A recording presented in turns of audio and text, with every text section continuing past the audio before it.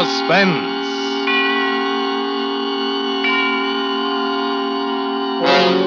Autolite and its 96,000 dealers present Mr. Van Johnson in The Defense Rests, a suspense play produced and edited by William Spear.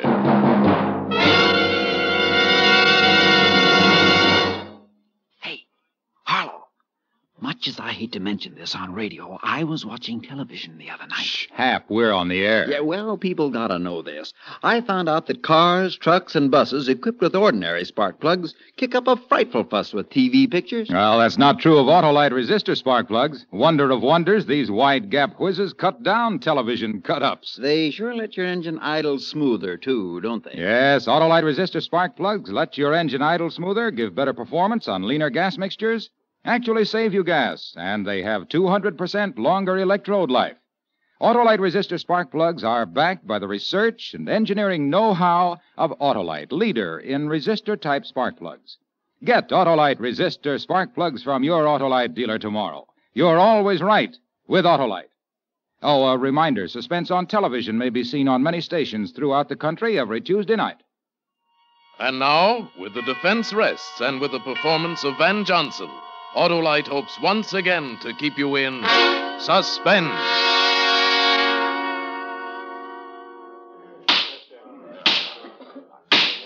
A People versus Robert Tasker. The defendant charged under the indictment with murder in the first degree. Is counsel for the defense prepared to proceed? I am, Your Honor. Very well, Mr. Krieger. Your Honor, if the court please, I think it's fitting that for a moment I should speak openly to Your Honor and to the jury on a matter which has a substantial bearing on this case. I refer to the rather unique relationship existing between myself and the defendant, Robert Tasker. It is true that in my interest in him and in his fate is far greater than the normal interest of a lawyer in his client.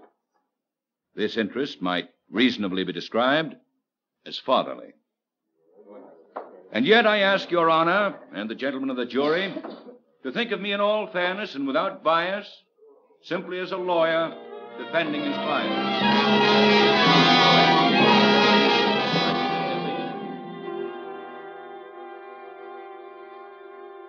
My name is Robert Tasker.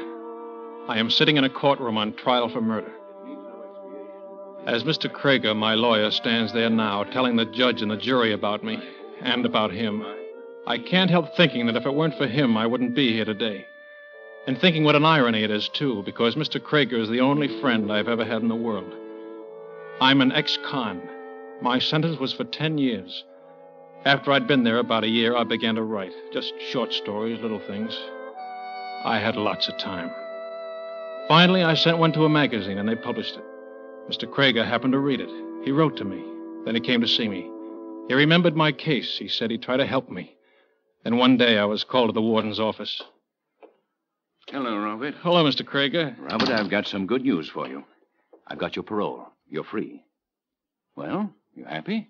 Sure, it's just that I still don't quite believe it. It's official, Tasker. Here are your papers. Papers? Oh, that'll make everything easy, won't it, Warden? Passport to a brilliant future. Ex-con. Robert, I know it's going to be a little hard to adjust at first, but there's a job in my office. Thanks, Mr. Krieger, but I don't want charity, even from you. Oh, it isn't charity, Robert. I need a clerk in my office, or I wouldn't have offered you the job. You don't have to stay if you don't want to, but you'll be doing me a great favor if you try it. Well, I guess I owe you at least one favor. Well, Tasker, goodbye and good luck. Just remember that what's happened up here is water over the dam. Don't hold any grudges. I don't hold any grudges, Warden. There's one man I hate, that's all. A man you hate, Robert? His name is Arthur Hines, and I hate him. It's simple as that. Forget it, son. Hines was DA, then he was just doing a job, that's all. He had nothing against you. He was doing a job, all right. Robert, you mustn't feel that way. You'll get along with Hines, all right? Get along with him? In the office.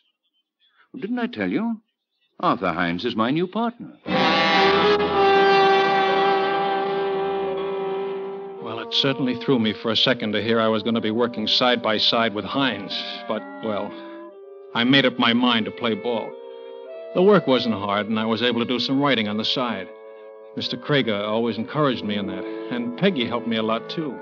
She helped me to believe in myself. All that time, I never saw Mr. Hines. He was out of town or something. And then one day, he came back. I was nervous at the idea of seeing him. He was in his office with someone. He'd come in the private entrance.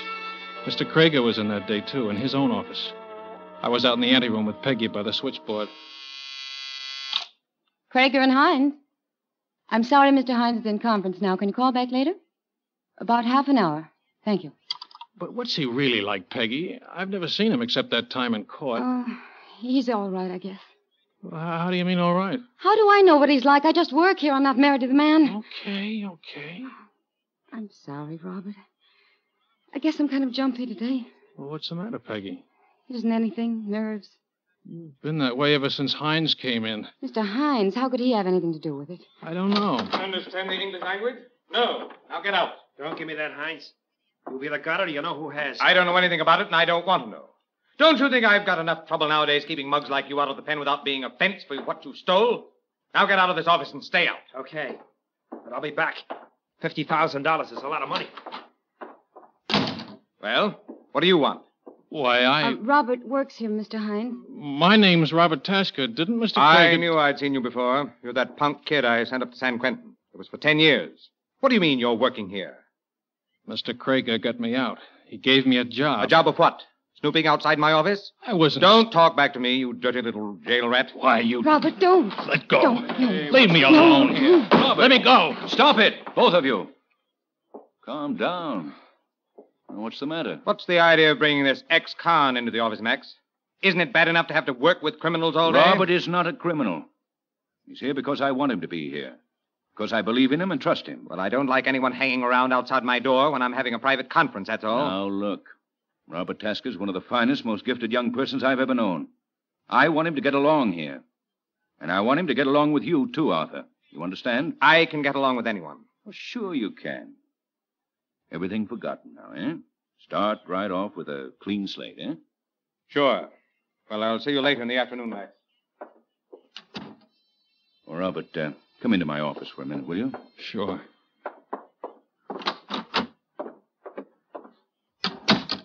My boy, I'm terribly sorry. I don't know how to begin to apologize. Why should you apologize? I just don't like him. He doesn't like me. No, Robert, you're wrong there. It's just that things have been happening lately to upset him. Like this fellow Marvin and his $50,000. Yeah, what's that all about? Well, there's a poor fellow who's been in prison for the last 5 years. He claims he had quite a lot of money when he went in. He thinks Hines hijacked it on him, huh? Well, he says he left it with a pal of his, and later the pal was killed in a gunfight. Gallucci, you remember the case? Yeah, I remember something about it. Well, anyway, just before he died, Gallucci told somebody he'd left the money with Hines. That's how the story goes, anyway. But you know how these things travel on the grapevine. It's all nonsense, of course. That guy meant business just the same. Well, that probably explains the whole thing. Hines was a little scared. But don't let it worry you, Robert. You will stay, won't you? Well... Believe me, it's for the best. Well, okay. That's the spirit. And any other little troubles, you just bring them to me, will you? Thanks. Well, I guess I'd better relieve Peggy on the board. Keep your chin up, son. Sure. I'm sorry I kept you waiting, Peggy. That's all right. What's the matter? Shh, please don't say anything. Peggy, what is it? Robert, I'm scared. Scared of what? Hines? Don't be silly. No, it's not him. Well, what is it? Rob, I shouldn't, but I've got to tell someone. Sure you have, but take it easy now. What is it? I've never told anyone before. Neither Mr. Hines nor Mr. Krieger know. I'd die if they did. You wouldn't tell anyone, would you? Of course I won't. Come on, spill it. You saw that man who was in here, who was arguing with Mr. Hines about the $50,000. Yeah. Well, it's true. There is $50,000 somewhere. Yeah? Well, how do you know all this? I know. I'm scared. Robert, he's a killer. That guy? Well, I wouldn't be surprised, but how do you know? Because he's my brother.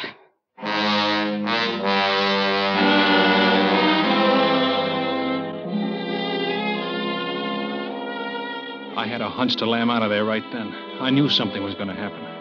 But I hated to run out on Peggy when she was in a jam and might need help. And I didn't want to let Mr. Krieger down either. I'd promised I'd stay until I could get sort of a start on my own. And he was the only man in all my life that ever treated me like a person instead of a thing. So I stayed. I didn't have any more trouble with Hines. We didn't speak to each other much. There wasn't any need to. And he was out of town most of the time anyway. He was out of town until that day. The day that he died.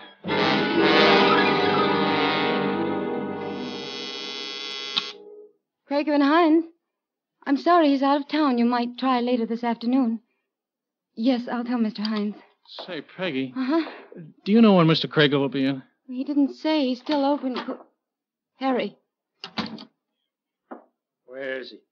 Who? You know who? Hines. Oh, Harry, I told you not to come. I begged you not to. Sure. Always a little pal. Always a little... Hey, wait a minute. What does this guy know? I told him that you were my brother. But nobody else? Yeah, sure. Okay, what do I care? I only care about one Harry, thing. you promised me you wouldn't come up here. Where's Hines? I don't know. He's out. And I'll wait till he comes back. Harry, you mustn't. I'm staying. I'll get it out of him. Harry, your sister says you should leave.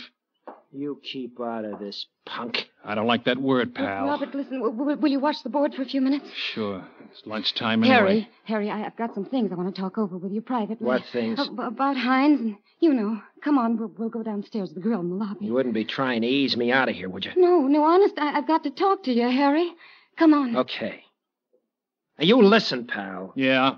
If Mr. Hines comes in, you tell him I was here. You tell him he better come across. Or else. Is that all? That's enough, isn't it? He'll know what I mean. Sure.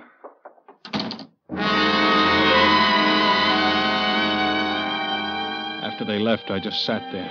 With this guy, Harry, feeling the way he did, even if he was a screwball with a jackpot like $50,000 kicking around somewhere, no matter who had it, I knew it was a cinch there was going to be a blow-off. And I knew I was going to be right in the middle of it. I didn't know how then, but I knew I was. A guy with a record always is. And there wasn't a thing I could do about it. So I just sat there waiting for trouble to happen.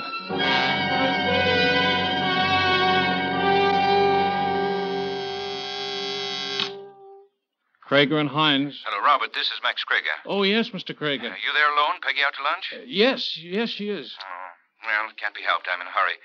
I'll tell you what I want you to do. Yes, sir. I'm across the street in the courthouse, Judge Andrews' court, the Ellsworth case. There are some notes I've got to have over here right away. They're in my own handwriting, pencil, and clearly marked Ellsworth. Yes, sir. You'll find them in Mr. Hines' office, the pages all clipped together. I don't know exactly where in his office, but keep looking until you find them. All right, sir. Then bring them over to me right away. Got it? Yes, sir. I'll be waiting for you.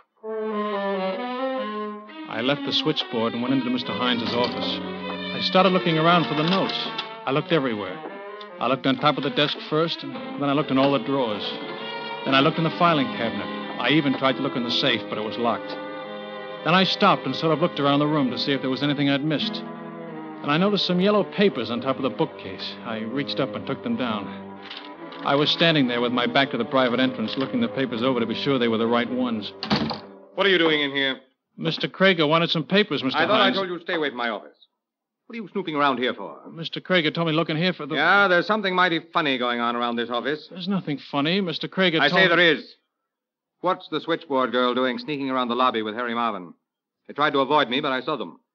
First, the switchboard girl turns out to have a crazy ex-convict for a boyfriend, and now... That's a lie. He's her brother. Her brother? Oh, so that's it. Oh, I shouldn't have said that, Mr. Hines. I don't know anything about it. Oh, you don't? Well, I do. I get it now. I knew there was something, and all of a sudden, I get it. Mr. Hines, there's nothing to get. So the girl and her brother go down to the lobby and set themselves an alibi because they know I'll suspect them and get you to do their dirty work for a nice fat cut. Please, Mr. Hines, don't talk that Well, way. you didn't find it, did you? And you won't. Now you get out of here, you little punk. I said don't talk that way. You dirty, thieving little butt. I told you not to talk that way.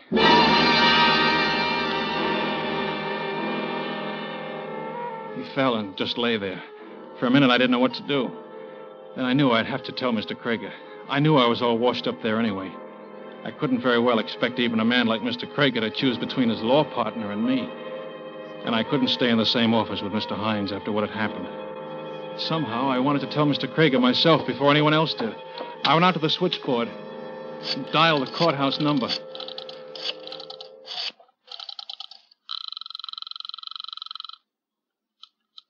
Judge Andrews, Court, Johnson speaking. I want to speak to Mr. Max Krieger. This is his office calling. Well, I don't see him around here right now. The court's in recess. I know, but try to locate him, will you? It's important. Okay, hold the line. I sat there waiting for them to find Mr. Krieger. And all of a sudden, I remember the papers he wanted. I cut off the call on the switchboard. I went back to Mr. Hines' office. He was just lying there, just as I'd left him. And yet there was something different. I went over and looked at him more closely. His face was a terrible gray color. I touched his wrist, feeling for his pulse. And next thing I knew, I was down on my knees, tearing open his collar. But even then, I knew it wasn't any use. Mr. Hines was dead.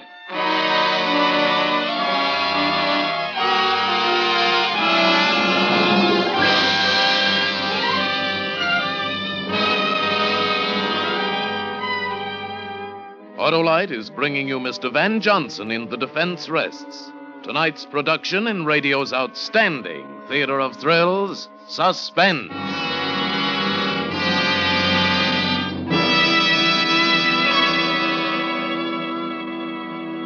Hey, Hap, did I tell you about my hobby? Hobby? Yeah, I collect old-fashioned narrow-gap spark plugs that have been replaced with smooth-firing wide-gap Autolite resistor spark plugs. You got many of the old-fashioned plugs? Many. I've got millions. That's because millions of Autolite resistor spark plugs are in use today. And that means millions of masterful motorists are enjoying the bountiful benefits of these wide-gap wonders. Did you say benefits, Harlow? Yes, sir, Hap. The new wide-gap Autolite resistor spark plugs have 200% longer electrode life.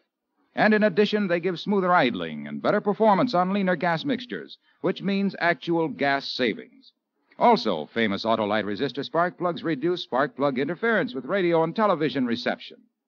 Years of research and the engineering know-how of the leader in resistor-type spark plugs are behind the famous Autolite resistor spark plugs. Get a set today from your nearby Autolite dealer. Remember, you're always right with Autolite. And now, Autolite brings back to a Hollywood soundstage Van Johnson in The Defense Rests, a tale well calculated to keep you in suspense. I don't know how long I stood there in the room. It might have been hours. It might have been only a couple of minutes. I just stood there, my mind dazed, and yet at the same time racing through 1,000 half-formed plots and schemes of escape, of what I could say, of some way out. Then the switchboard began to buzz with an incoming call. It sort of brought me to my senses. More out of habit than anything else, I went out to answer it. Krager and Hines. Robert, you still there? Mr. Krager, Where are those notes? Haven't you found them yet? Yes, I found them all right. Well, bring them over here. I need them right away. Mr. Krager, Robert, what's the matter with you? I just killed Mr. Hines.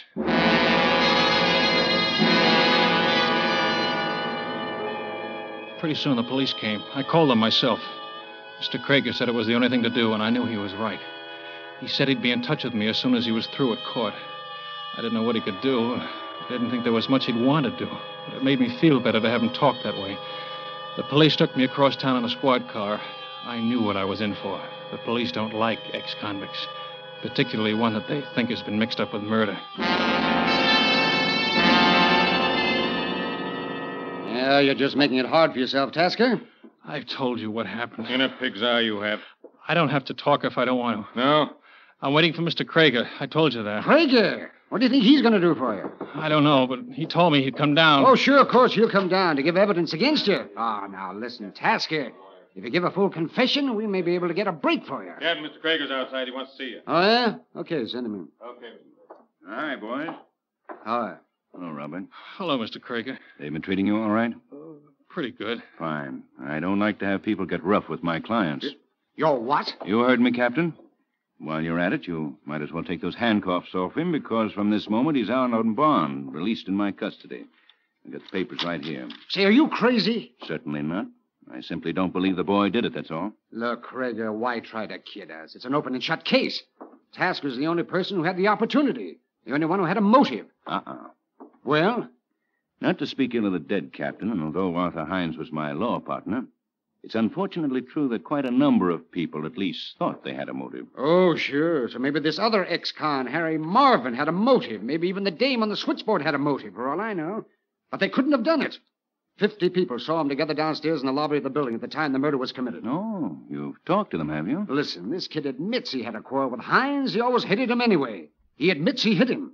So he picks the paperweight off the desk, smashes him over the head. Wait a minute. You didn't say anything about that, Robert. Oh, I didn't even know about it before. I didn't hit him with any paperweight. Oh, stop it, will you? The back of the man's head was bashed in with that paperweight, and this kid's fingerprints were all over it. Well, what's so funny? This is murder, mister. I'm sorry. But you'll find out if you ever try to bring this boy to trial for killing Arthur Hines with a paperweight. Listen, Krieger, you're not going to make a chump out of me. This boy is going to be indicted for murder, he's going to be convicted of murder, and he's going to burn for murder.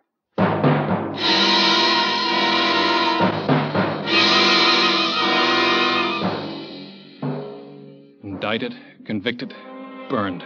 3 promises. And the first one's already happened. The second one? Well, even I can see we don't stand much chance. And the third one, I just try not to think about. But there is Mr. Krieger up before that jury, acting as though it was an absolute certainty that I'd be cleared. Pleading for me as though I were the only guy in the world because, well, that's the kind of a guy he is.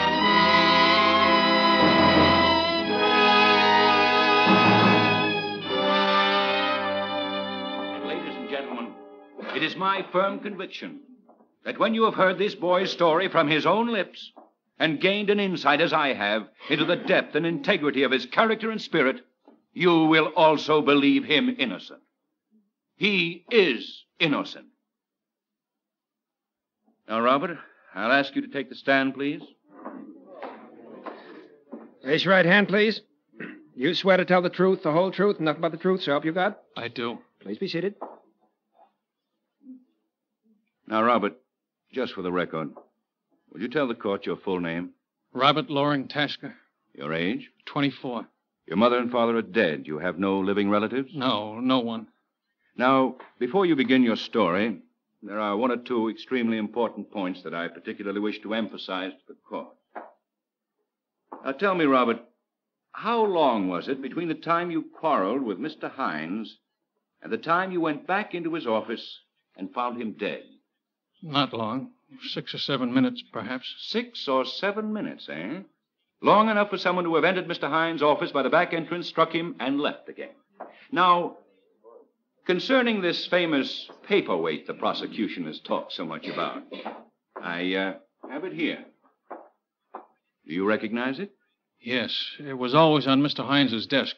Now tell me, when you went in his office at my order to look for certain papers, you touched this paperweight, did you not? Yes, I touched just about everything on the desk. Exactly. In other words, your fingerprints would be found not only on this paperweight, but on practically everything else in the room. Yes, they would. In due course, Your Honor, we shall demonstrate that such is, in fact, precisely the case.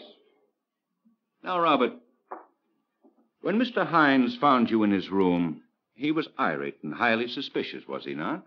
Yes, he was. In fact, he even suspected that there was some plot against him, involving Peggy, the switchboard girl, and a client of his named Harry Marvin.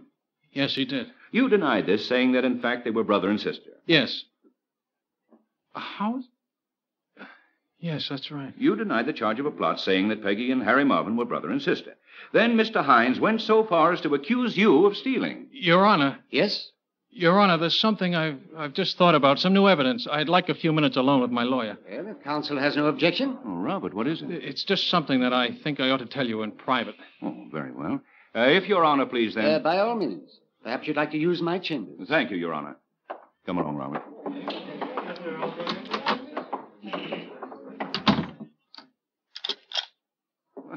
You didn't have to lock the door, Robert.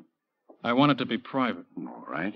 But, Robert, you mustn't worry like this. Let me do the worrying. They can't convict you if there's a reasonable doubt. That's the law. And there is a reasonable doubt. Someone did come in and hit Hines in those 6 or 7 minutes. It must have been that way. Yes, I know. Well, of course you do. We've been over the whole thing. Now, let's go back into the courtroom. Mr. Krieger, there's something I haven't told you. Something you haven't told me? What? It's a little thing, but it's kind of important because it's something I never told anyone except a dead man. Well, what is it? I never told anyone that Peggy was Harry Marvin's sister except Mr. Hines. Now, Robert, don't you think that's a little trivial? No, because you know about it. You just said so in the courtroom. Well, And there's only one way you could have found out. You must have been in your office when I had the fight with Hines and heard me tell him. Oh, Robert, that's ridiculous. Oh, no, it isn't. Because you're right. Somebody did come in those 6 or 7 minutes and kill Hines. You did. You're crazy. It must have been for that $50,000. You hijacked the hijacker, and you knew they'd pin it on me with my record. I'm not going to stay here and listen to any such nonsense. Yes, you are, because I'm going to get the truth out of you. You planned it that way, didn't you? You sent me into Hines' office that day, and you probably sent him. Robert, And you figured you were such a hot lawyer, you might even get me off for 20 years or so to ease your dirty conscience, didn't you? Talk, Craig. You won't get anywhere using violence with me. No? Talk! Now, wait a minute. Even if I did confess, it wouldn't hold up as evidence. Talk! Listen, we'll postpone the trial. I can get you out of the country. I'll give you money. That's all I wanted to know. Talk! You did it, didn't you? You killed him. Stop! Talk! Stop it! Stop it! That's where you were when I phoned you at court. They couldn't find you, weren't you? Robert! You were killing Hines, weren't you? Stop it! Stop it! Yes. Yes, I did it. Okay. I killed him. I guess we can unlock the door now. What's going on here? Grab him, Your Honor. He's crazy. He attacked me. So I gather. He even accused me of murder. Yes, we heard him. Tell me, Krieger, where were you when this boy phoned you here at court? When they couldn't find you? Why, Your Honor, as a matter of fact, I was right here. Right in this very courtroom. I had some work to do. I wanted privacy. Your court was in recess. You were out of town. Yes, I know. You say you were right here in this room. Yes, that's right. Then, Krieger, there's something you don't know. What? On the day of the murder, the floor of this room was being repainted. And the paint, Mr. Krieger, was quite wet. Your Honor, the defense rests.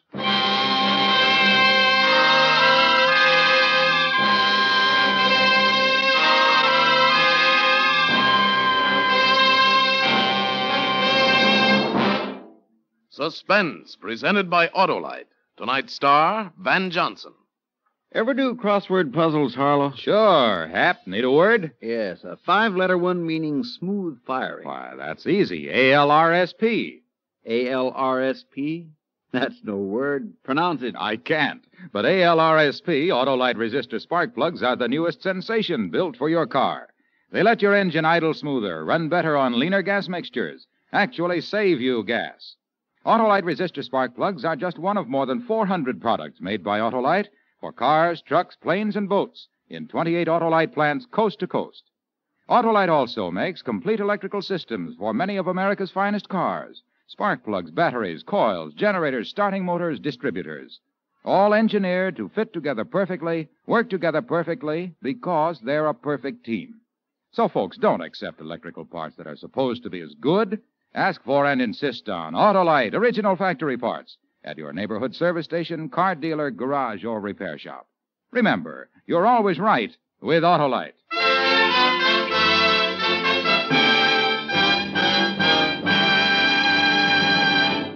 Next Thursday, for Suspense, Edward Arnold will be our star. The play is called Account Payable, and it is, as we say, a tale well calculated to keep you in suspense.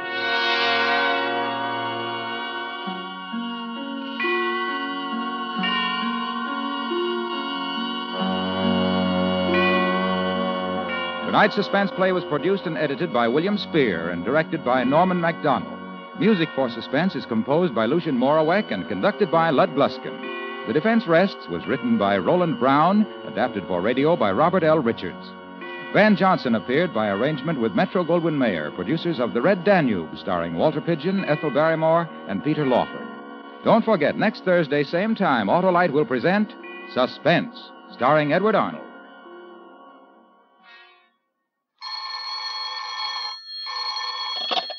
You can buy Autolite resistor spark plugs, Autolite stay-full batteries, Autolite electrical parts at your neighborhood Autolite dealers. Switch to Autolite. Good night. The new National Guard offers men an unequaled opportunity for part-time military training at home. Get the facts, then get in the Guard. This is CBS, the Columbia Broadcasting System.